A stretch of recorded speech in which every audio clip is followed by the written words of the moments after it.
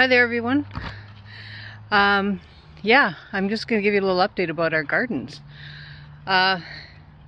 So right beside us here, we now have tulips. Our first tulips are up. There. Some cute little pink ones and red ones. Kind of hard to see. Aren't those cute? I gave them water last night and I think it liked it. And you can see throughout here too, our raspberry bushes survived. So in amongst here, we've got some raspberries.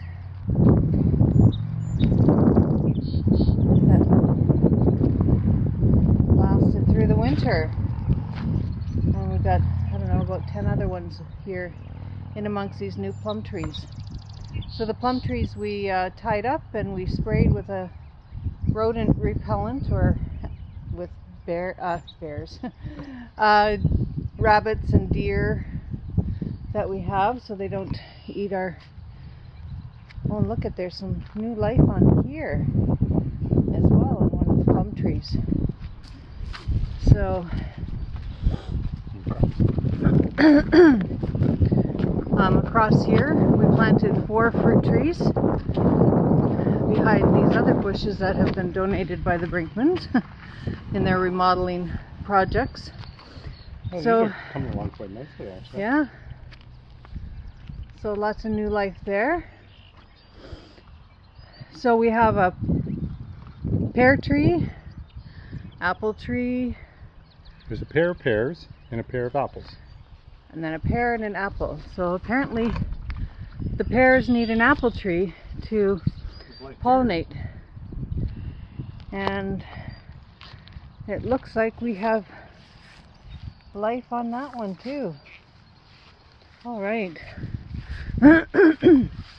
So if you saw our planting video, it looks like things have worked. Can you check and see how dry the ground is? It needs a sip of water. No, still moist. Good.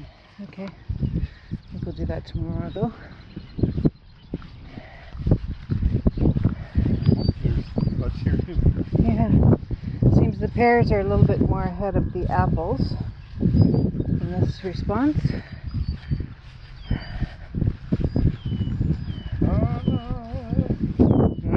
Looks like they're all okay, so they're all alive.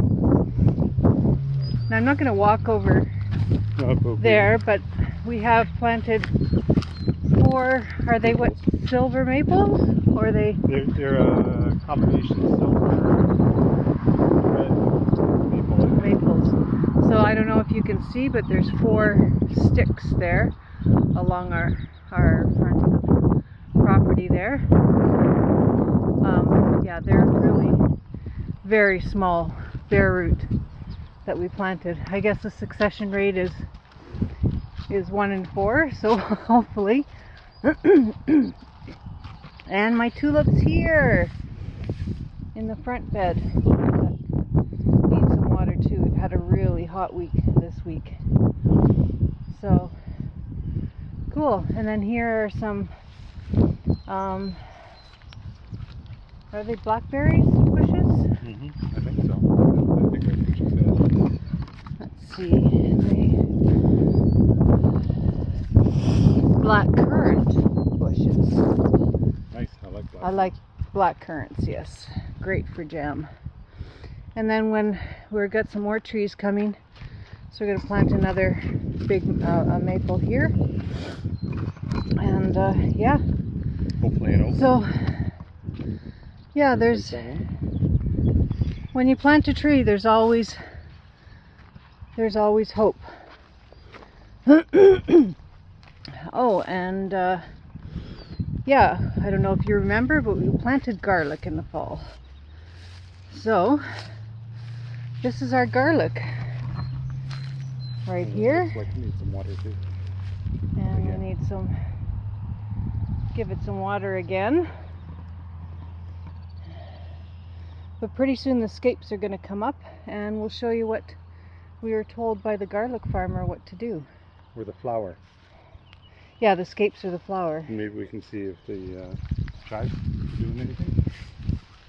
They need water too. So we did have a couple kind of perennial herbs. We got some chives. So we pulled up the tarp, and they're a little on the weak green side, but they're alive. And but I think our rosemary and oregano did not make it. But these are they're not looking great chives. So we'll have to keep watering them, see how they come up. But I did get my planters planted with some ivy, some dogwood from our property, and with the pansies, which are good in cool weather, even though we're having hot weather. But I like them because pansies also come back in the fall. So I'll probably put in some summer ones. These limpy looking things are nasturtium that I tried to start by seed. Don't know if they will survive. So, and here's the other one.